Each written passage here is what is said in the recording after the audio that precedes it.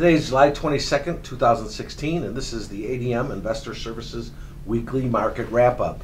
Our guests today are Steve Freed, Vice President of Grain Research at ADM Investor Services, and Alan Bush, the Senior Financial Economist of ADMIS.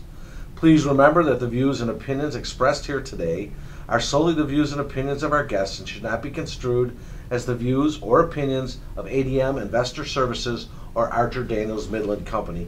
Steve, let's start today with the grain markets. Nearby soybean futures broke below $10 this week. Why did this happen, and is the bull market in beans over? I would think that, first of all, it happened because the weather maps look pretty favorable over the next 3 to 4 weeks. A month ago, corn prices broke because the corn crop weather looked good, and now it looks like the good weather is going to extend at least into the first week of August. So those who bought like the La Nina story that we were going to have some drought conditions this year are exiting the marketplace. So yes, I think the rally's over. We've got too many longs in the marketplace. At our conference earlier this year in January, we had one of our consultants say we were going to see $8 futures by the fall if we had good weather. And so now we're going to try to find a price that shows a better supply. And some talk this week regarding the possibility of China selling domestically crushed soybeans from their reserve. If true, how will this impact soybean prices?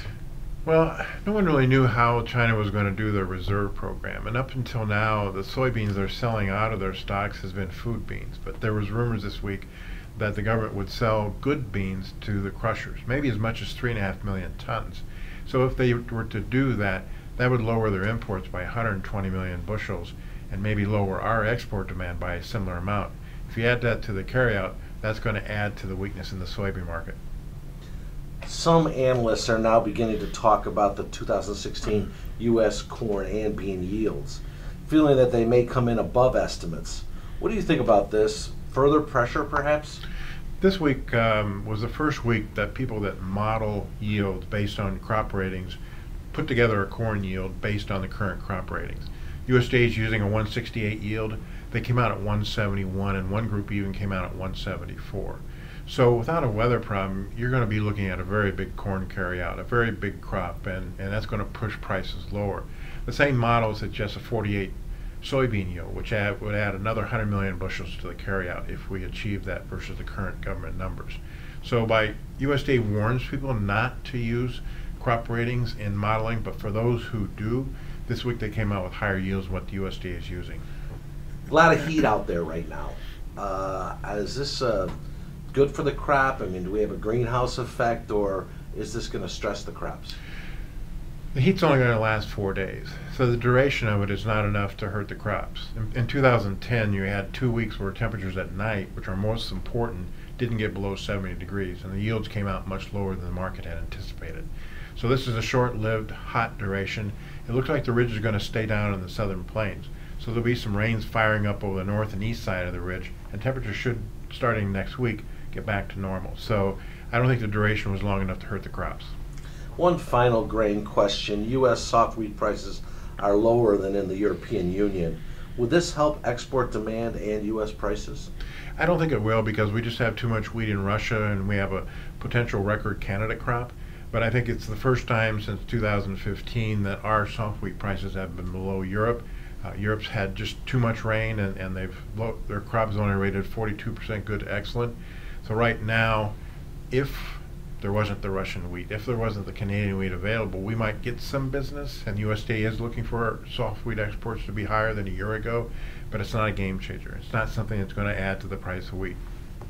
Now let's flip over to the gold market. Earlier this month, gold futures advanced to over $13.77 an ounce due to a combination of renewed inflation fears and a flight to quality in light of the Brexit situation. With gold selling off over the past 3 weeks, what is your outlook for gold futures now? Okay, well, first of all, we did have two major influences helping the gold market. That was the Brexit and the inflation situation, which is, I believe, going to become a problem somewhere down the road. But now the Brexit is less of an influence, and the price of gold set back as flight to quality longs were liquidated. That leaves us with the inflation influence, which is going to be around for a very, very long time. inflation is gradually going to increase and accelerate. So that is really all we need to sustain a bull market in gold futures. So this is just the very beginning of a massive bull market for the precious metals, both gold and silver. So any breaks down to the 1310, 1320 area should be used as a buying opportunity for the gold market. There is a lot left to the upside. And the dollar has broken out of a month-long congestion pattern to the upside. Can the greenback continue to strengthen? Absolutely. Well, first of all, the rule of thumb on any congestion pattern is that prices break out of the congestion pattern in the direction that they came into the pattern.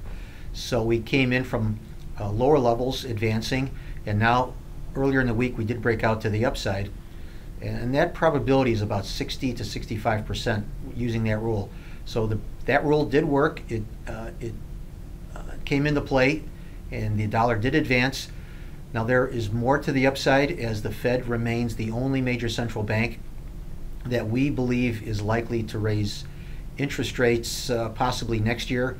All of the other major central banks are in a position where they cannot raise rates, and most likely they are going to actually ease credit conditions.